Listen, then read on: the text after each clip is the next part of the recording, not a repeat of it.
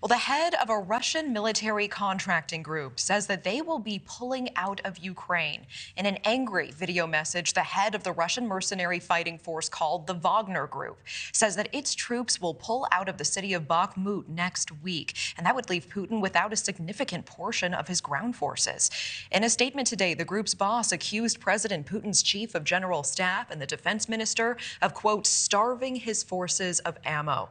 He said Wagner's losses would be 5 times less if they were adequately supplied, and defended his troops by saying, quote, they came here as volunteers and are dying so you can get fat in your offices. All right, we are welcoming in retired U.S. Army Major General William Enyart, also a former member of Congress representing the state of Illinois. It's always great to see you. Thank you so much for your time. Thank you. Good to be with you, Natasha. Help us understand, will this be a huge hit to Putin if these troops actually pull out?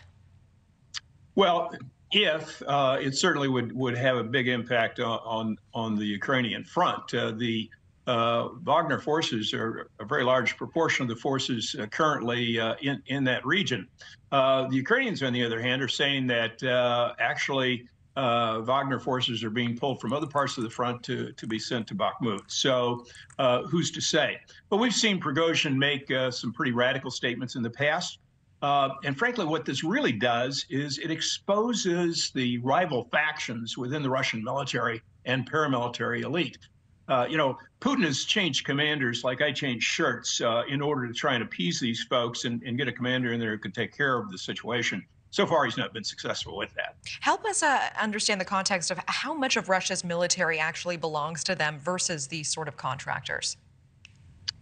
Well, the Wagner Group has really plussed up over the last few years. It used to be about 5,000 folks, so called a good-sized brigade. But now they're up to about 50,000 people. He was allowed to go into the prisons and recruit. These are, by and large, not professional soldiers. At one point, they were large. The Wagner Group was largely composed of veterans of the Russian military, but today it's far more convicts and other folks who, frankly, couldn't get into the Russian military. But at about 50,000 folks, it's a significant-sized force there in the Ukrainian front. Wagner also has a few troops scattered around Africa and in Syria, but the bulk of them today are in Ukraine. With both this development and also the potential false flag that we are seeing with that alleged drone video over the Kremlin and Russia trying to point the finger at the U.S., do you think that we are seeing an increasingly desperate Russia and Putin in this moment?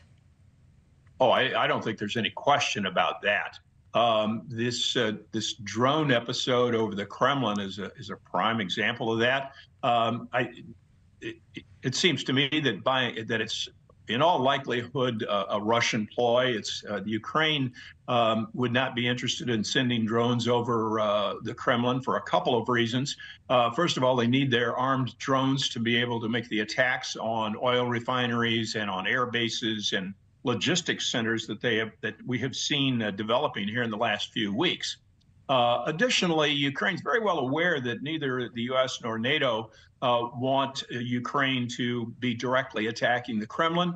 That doesn't really serve their cause. They need to continue to be able to portray as the victims of Russian aggression, of Putin's aggression here, and in so doing, be able to claim that they're simply acting in self-defense. Okay. Major General William Enyart, always appreciate the context. Thank you so much for your time.